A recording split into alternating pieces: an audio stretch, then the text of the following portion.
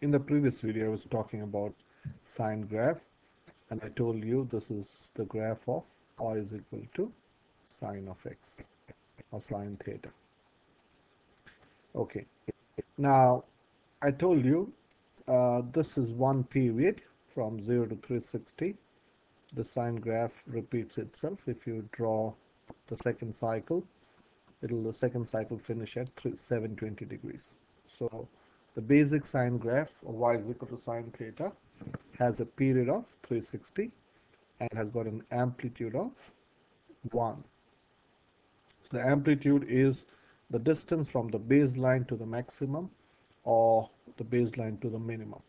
Now I wanted to show you on the graphic calculator how to do this, but I didn't show you that. So you go to graph and then you type in sine x, okay, and then you should go for look at your setting, and this has got three settings. So graphic calculator has got three types of setting. One is called initial, which looks like this, that is minus 6.3 to 6.3 on the x-axis, minus 3.1 to 3.1 on the y-axis.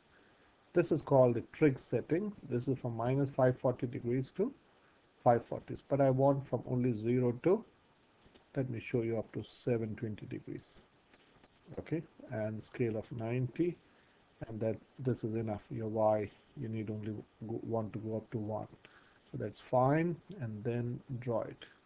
So this is what I'm talking about. This is one cycle, okay, so this is one cycle. So this is 0, 90, 180, 270, 360. So this is repeated in 360 degree. A sine completes one cycle, and this is the second cycle.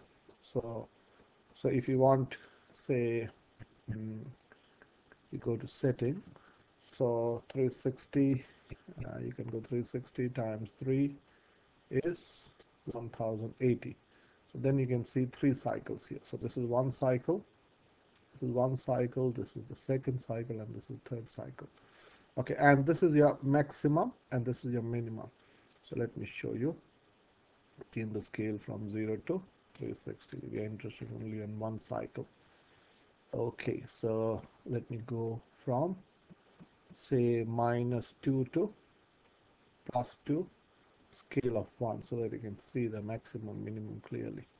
So this is your 1 and this is your 2. So can you see the maximum? So you also check GSOL, and if you press maximum, you can get maximum at 90.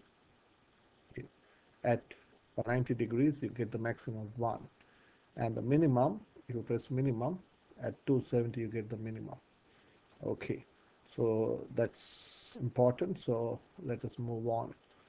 Okay, now I want you to show in this video, I want to show you the transformations of sine graph. So if you know the sine graph, all other sine graph, whatever sine graphs you are supposed to draw or you have to solve, is the transformation of this. So let me take one transformation.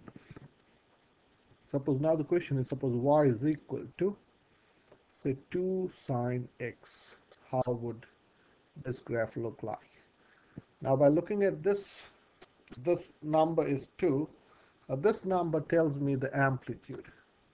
So here, by just looking at this number, I can say that the amplitude of this graph is 2. Okay, 1, the coefficient of x is 1. Okay, so the period is given by this formula is 360 divided by the coefficient of x. This is a good formula to remember. To decide the period, we have to simply divide 360, or I'm talking in degrees, or if you're talking in radians, it is 2 pi divided by the coefficient of x. Okay, 2 pi is radian, so you should be knowing that 360 degree is 2 pi radians, okay, or 180 degree. This is how I remember. 180 degree is pi radians or rads. Okay, so if you remember this formula, these two numbers are very crucial. So we have decided, so the coefficient here is 1, so the period is 360. So let us draw the graph first. So that is 360 divided by 1, which is 360 degree. So this is how I draw the graph. I draw the first x-axis. This is your y-axis. This is your x-axis. Okay, then I'll draw the maximum and minimum. I know the amplitude is 1, so it will go 1 up and 1 down. Okay, this is not exactly to scale, so I can say this is 1, this is -1, and this is 0. This is my maximum. Sorry, I made a mistake here. This is maximum, this is minimum. Okay, what should be a maximum? The amplitude is 2 here.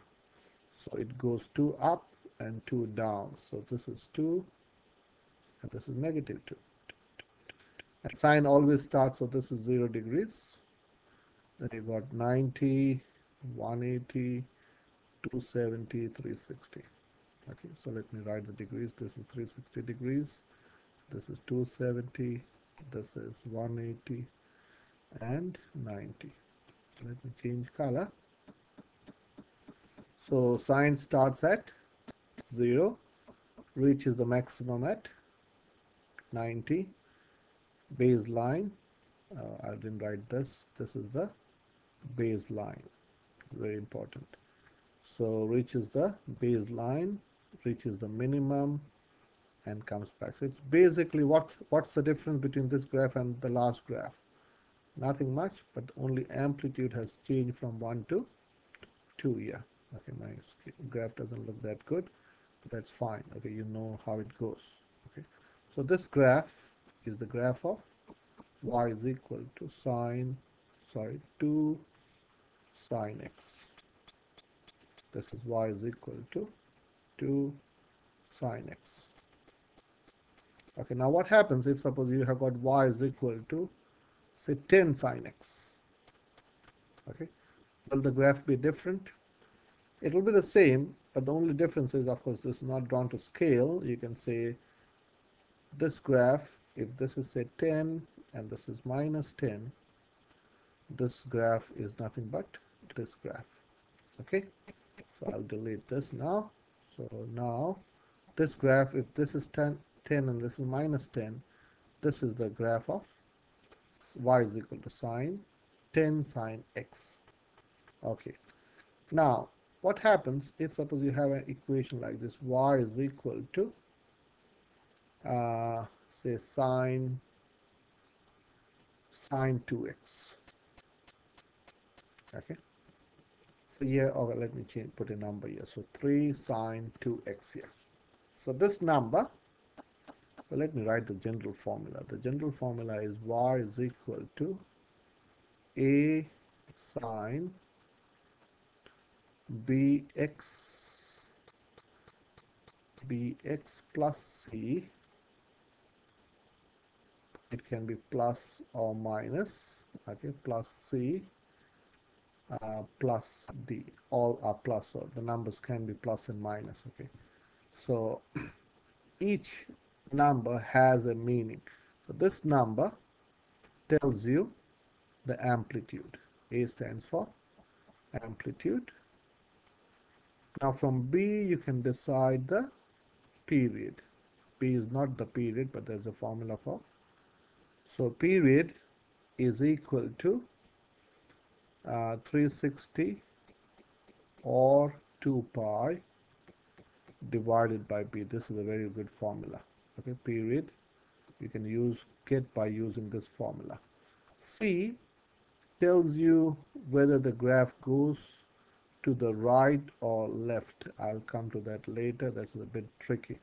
And this tells me whether the graph goes up or down. So I'll show you this notation. This is easy. So this makes that sine graph go up or down, and this number takes the graph to the right or left. Okay, so I'll come to this. Is a bit tricky. I'll do this last. So we have got A. So this number 3 corresponds to A. So I can say my amplitude is 3. this number corresponds, or this number will tell me the period. You don't need to remember the formula. See, this 2 tells me that the sine graph uh,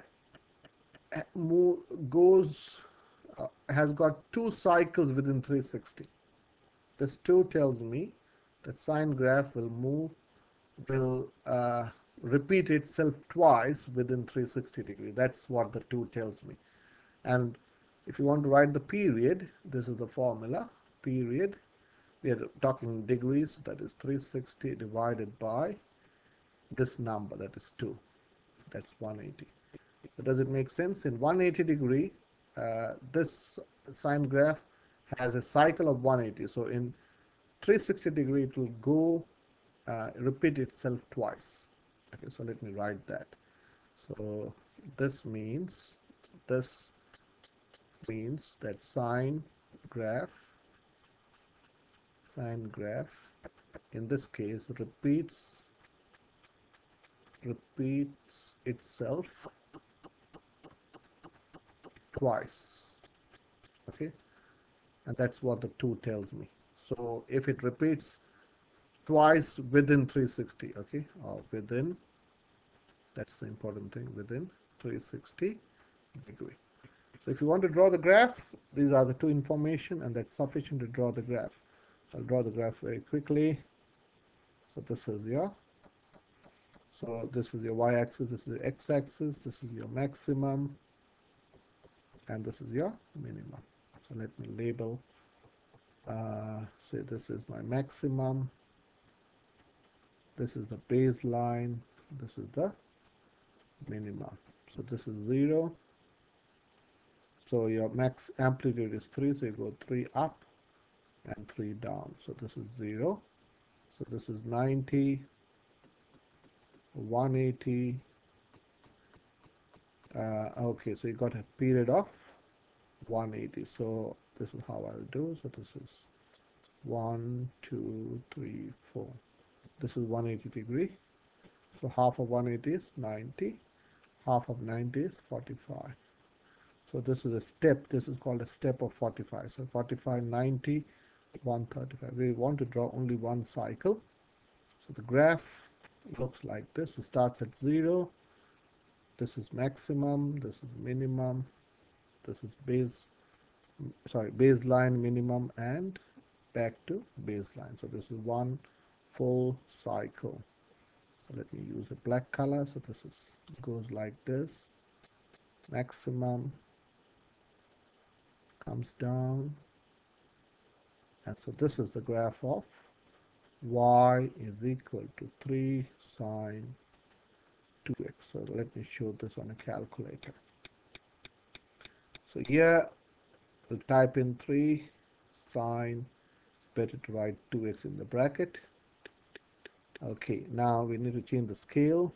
I'll go from 0 to, let me go from 0 to 360 at a scale of 45. Okay, then you can see 2 cycles. Okay, and we need to change this y we want from, say, -4 to +4, scale of 1. So this is one cycle within of 180, and so within, or in 360 degree, you've got 2 cycles, and that's what the number 2 tells me. So this is the maximum and this is the minimum. And if you go from, so you change the setting, if you want to see only one cycle, 0 to 180, scale of 45. So that will clearly give you one cycle.